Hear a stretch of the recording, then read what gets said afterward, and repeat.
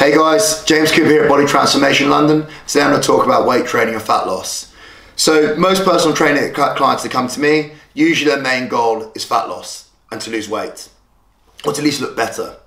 So most people, the way they'll go about it is go on long distance runs and hardly anything. Completely wrong. So when somebody wants to lose weight, the first thing they need to do, whether they like it or not, is to be in a calorie deficit. It's the law of thermodynamics. You can't get away from that. But if you're in a calorie deficit, your body's going to lose body weight. Doesn't mean you're necessarily going to just lose fat. So the most important thing here is when you're in a calorie deficit, the way to make sure you burn fat but keep your muscle is weight training.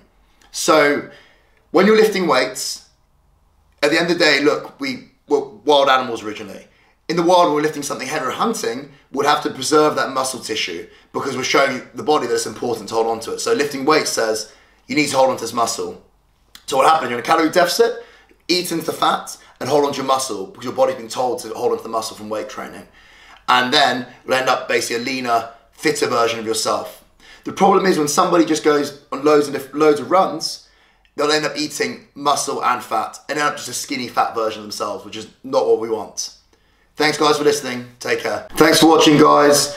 If you want to find me on Instagram, find me at Body Transformation London, or take a look at my website for free articles and videos at www.bodytransformationlondon.com. Cheers guys.